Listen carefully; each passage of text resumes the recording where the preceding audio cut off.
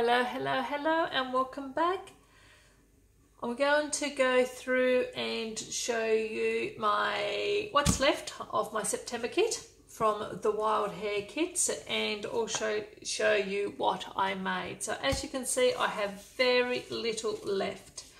I will link in the description box below my unboxing video so you can see what I got, but I'll show you what I have left. So here's are just the scraps of bits of paper. So most of these are probably scraps from the 6x6 paper pad. So all those are, that may not be, that's not.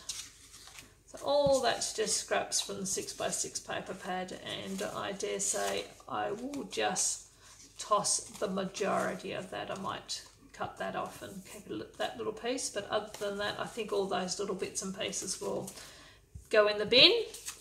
This is what I have left of my 12x12 paper pads. So very little there, and a couple of the border strips. Yes, both of those come from this month. So very little papers, and I also have some 6x6 paper pads left, papers left. So these are my full sheets that I have left. There, I got the whole book. So there was 32 sheets in there, and I went through and had a count, and there are 13 sheets left. So I used a little bit more than half a pad, which is fine. I'll just carry that over into my stash. And this is what's left of my ephemera. So I used the cut file to make some florals, so that's just the leftover of these florals. I'll certainly keep some of those. That's a cutout from the 6x6 paper pad, same with that. Same, that's some just cutouts from some circles I punched from 6x6 paper pads as well that I didn't use. One of the layouts I used circles. I'll probably throw those ones out. So I think that is all that is left from the actual ephemera pack. That is from the 12x12 cut apart sheet, what's been left. Oh, sorry, there's one in there as well. Oh, and there's a little one stuck up there, and one that was cut out from the cut apart sheet too.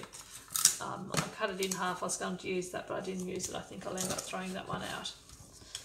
So very little of the ephemera pack left. And I didn't even open the washi this month. Used some of the sequins and the enamel dots. I only have one little bow left. And another little bit from the cut apart sheet, sorry. And I think, I can't quite remember to be honest, I have some stars here. Now I can't remember whether I pulled those from my stash or they come in this month's kit. I have used quite a few, but I do have a few left, and those couple of things are from my stash as well. So all in all, I think I've used the kit very, very, very well. So now, as I said, I'll go on and show you what I have made. So I'll go with the 8.5 by 11s first. So I made 3 of those, 4 8.5 by 11s. So most of this was from this month's kit. These little buttons here were from last month. So this was the second last kit that, the second last page I made with the kit. So there's that one. There's this absolutely gorgeous one here. This is where I used the cut file. I used some Distress Oxide ink and coloured in the cut file, fussy cut it out, backed it with some of the papers from the 6x6 paper pad, and have made that here. So that's a little cute one. This was the last layout that I made, so it was just using the last of the little strips and the bits and papers that were left from the kit. Using some of these stars that I spoke about, and some of these little puffy stickers here. This here also come from last month's kit, so I just pulled that one in. And this one here. So I've got a little shaker pocket here. The thickers are from my stash, but other than that, everything else was in this month's kit.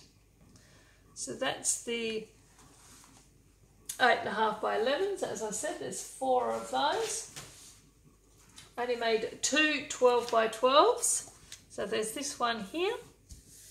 This was a scrap lift of another one of the design team members. Paige, I can't even remember who I scrap lifted now. I think it was, can't quite remember. Jeez, isn't that shocking? Cara, I think. Cara Ness? No, Sam Adams. Yes, Sam Adams. That's who that scrap lift was from. And then there was this one here. So this, I believe, was possibly my blog post for the month. So that would have went up on the 13th of the month. So you want to say about that, you can certainly hop on to their blog and have a look to see how I made that one.